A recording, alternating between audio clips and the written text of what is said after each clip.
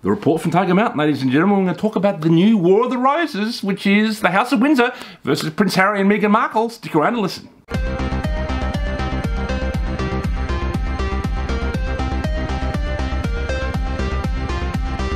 Okay, ladies and gentlemen, we're going to talk about the new War of the Roses. I've been reading about them here, which is like the House of Plantagenet and Richard III and all these people. Yes, there's a kind of, what I think is a kind of schism going on at the moment within the royal family itself, where, I let me explain my opinions on the topic. I think Meghan Markle was sent to basically capture Prince Harry in a way, and you can see some of the ways she's done this is, one of the things she says in the interview with Oprah, she says, oh, no, I didn't really know much about Lady Diana. Then there's these pictures of her when she was a teenager.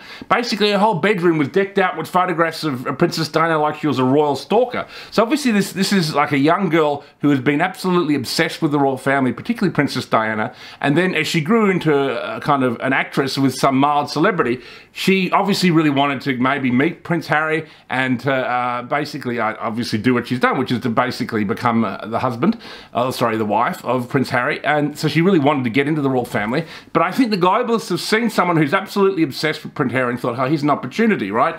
And so they've probably assisted her because there was some kind of Jewish socialite who introduced, if you look it up online, you can see it, there's a Jewish socialite who introduced Meghan Markle to Prince Harry, and then they became a thing, and then she's using a kind of subtle kind of mind play. She's dressing like Princess Diana all the time, so it's a kind of like subtle mind trick on Prince Harry. So I think the idea was to send in Meghan Markle as a kind of globalist agent in a way, whether she's conscious or unconscious of that, we don't know. And then she seduces Prince Harry and then takes him away from the House of Windsor, where now she's brought him to LA, which is like a heart of a globalist stronghold in Hollywood, and there they're kind of attempting to destabilize the royal family. Obviously you saw this to some extent with Jeffrey Epstein and what's his name, Prince Andrew, where Epstein really seduced Prince Andrew and brought him along into essentially a kind of honey trap. Obviously Epstein used to have like 20-year-old hookers that he would hang out with, and then he probably stuck in the 16-year-old or whatever she was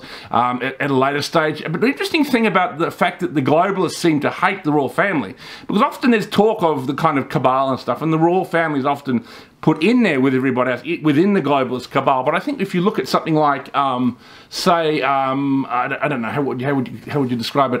Say Brexit, for example, the royal family sided with Leave with Brexit, and so I think there is a kind of schism between the globalists and the royal family, in the sense the royal family are on the side of the nationalists or on the side of the good, basically, even if they have done a few nefarious things, or even if they have collaborated with the globalists in the past. So anyway, I believe this what's happened here is Meghan Markle has been sent along to take Harry away, to create this kind of like new War of the Roses. If you don't know your history, War of the Roses was a kind of war between the House of York and the House of Lancaster, and it lasted about 50, 60 years of constant warring. It started with Henry VI, I think, and then Edward IV, and then Richard III. There's this constant kind of animosity and fighting going on. It also led to different kinds of successions to who took the crown. Obviously, I don't think Prince Harry is going to be able to upset this succession, but I do think he's going to be able to poison the well, and along with Meghan Markle, and kind of like taint the royal family. And obviously that's what was the purpose of the Oprah interview. So I think that's what we're witnessing, ladies and gentlemen. Interesting kind of War of the Roses too. I just wanted to share your thoughts